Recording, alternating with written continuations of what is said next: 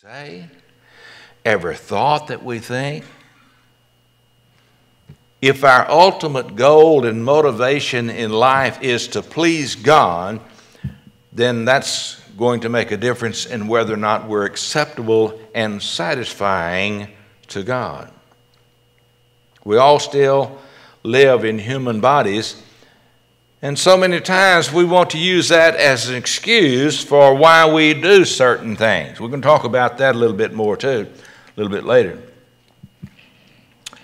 So the key to all of this is found in the next verse, and that is in verse 2, where he says, "So be not conformed, but be ye transformed." How do we do this? He said, by the renewing of your mind, that you may prove what is that good, acceptable, and perfect will of God. To be pleasing to God means that we have to live in the will of God. Do we want God's will to prevail in all of our lives? So the word comes in conform. He says, be not. What does that mean? Don't do it that way. It means be not. Don't be conformed. And the word conform means to adapt oneself to prevailing standards or customs. What are the standards, prevailing standards or customs in our world today? There's a lot of immorality.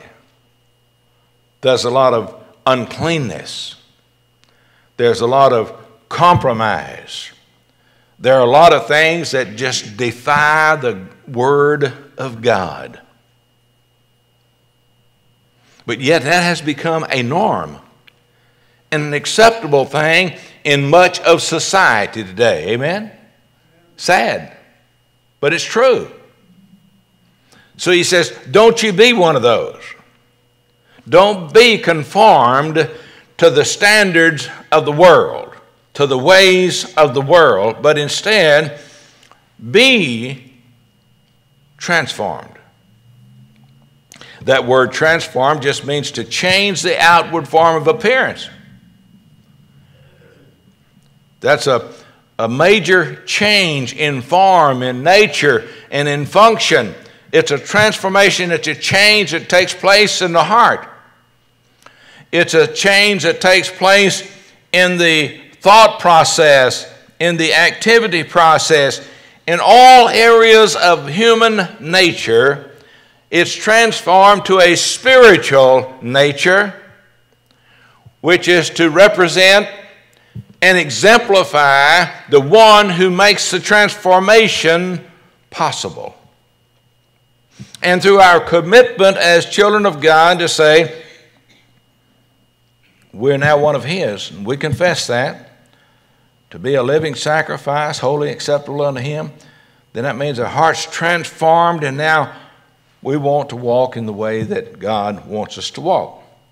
So, when we ask the question, one may ask the question, how is it or what is it that I must do in order to live a sacrificial life? Well, verse 2 answers it because he says, be transformed. It's the human nature of man to rebel against God. That's the sinful nature. That's the original nature of man. And so he said, this is going to have to be changed. In order to live a sacrificial life, it takes a transformation. So, spiritually speaking, we would say one must be, as the Scripture so clearly states, in order to be transformed, one must be born again. One must have that new relationship in welcoming Christ into their heart and to the life. This we know has to do with the inward relationship, the inward transformation, a new heart, a new mind, a new thought process, a new walk, a new talk.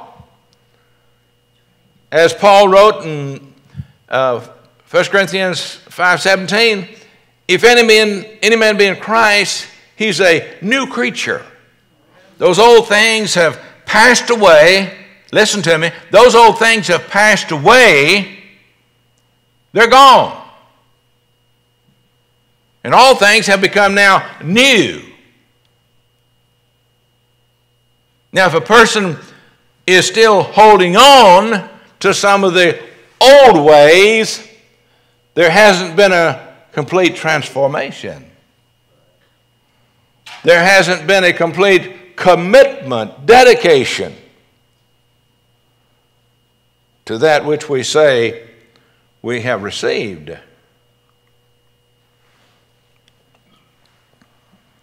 Now, we know that this has to do with that inward relationship with our Creator.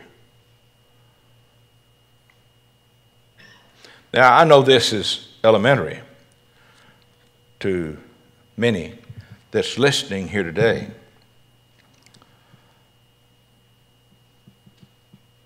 It's sad to see, to experience, to hear even those that we love and care for so dearly think that they're living a Christian life and doing exactly what God wants them to do by living their life the way they want to do it. How many of you really enjoy life? Anybody? Is that all? I don't know about you, but I enjoy breathing. Huh? I enjoy life. Whether you do or not, that's between you and God, but I enjoy life. Now I realize in living my life that if I'm going to have a joyous and a happy life, that I cannot live my life the way the human flesh wants to live this life. Neither can you. If we're going to be pleasing to God, then that transformation that we say has taken place in our life means that we have totally surrendered now. We're going to live our life the way that God wants us to live it, and there's a way that God has given us to do that. And that's what we're going to cover in this message. It's a transformation. It's a new relationship with our Creator. And what makes the difference now is that God lives in our life. And 1 John says God is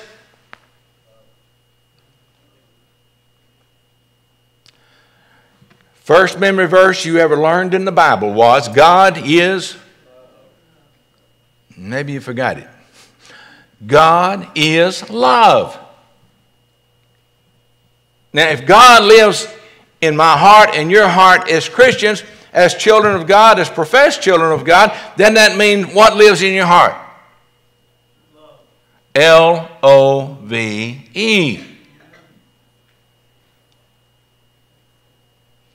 Listen to me. Whenever love does not prevail, when love does not rule and reign in their life, then what does that mean? That we've turned back to the old human nature and to let it prevail. Let it get back on the throne of life. And so he says, don't be conformed. Don't be that old person now. Be that new person. Paul talks about it in the book of Galatians and in Ephesians very clearly about that transformation, that new life. Love lives now where other things used to live. We talk about a divided nation and hate in our world today. Hate is just simply the absence of love. It's the absence of God.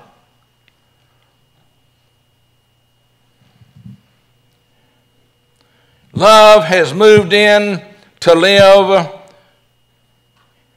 where we didn't permit it to live before. Now, that doesn't mean that before you got saved that you were a wicked person, but you were a lost person. And lost people go to hell. It don't make any difference how good they may appear to be or how good they may think they are, or how not that bad a person. People that go to hell are those that don't trust Jesus Christ and have that transformation in their life. It's that simple. And I'm thankful that I'm hopeful that it's going to happen anyway, but anyhow, that we can preach what the Bible says now and not worry about what the government says about it. And I'm not bragging. I'm just telling you that true preachers are going to do that anyway. I don't care what the government says. God's word far exceeds anything that the government have to say. And I'm hopeful that we'll see more freedom in that area now, and not so much, hopefully some hatred can turn to love through the presentation of lives like yours and mine having an impact on others to receive Christ. That's what we're here for, folks. Did you hear what I said? We're here that Christ might live through us and reach a world that's lost in sin. Luke 19:10 tells us that's the purpose that Jesus came to this earth, to seek and to save those that are lost. Our purpose in life now is to fulfill the mission that Jesus Christ came to earth to do, and you can only do that with a transformed life. If you're not willing to tell others about His love, His mercy, His grace, His salvation, then you're living a life that's just like it was before you asked Christ to come in your life.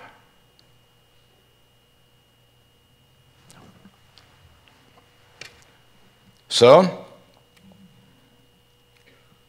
the instructions that God gives us, tells us, says that there must be some correction in life. That conforming and that transforming means that there has to be some correction in our life. If a person is conformed to this world and its ways, then you're not acceptable to God.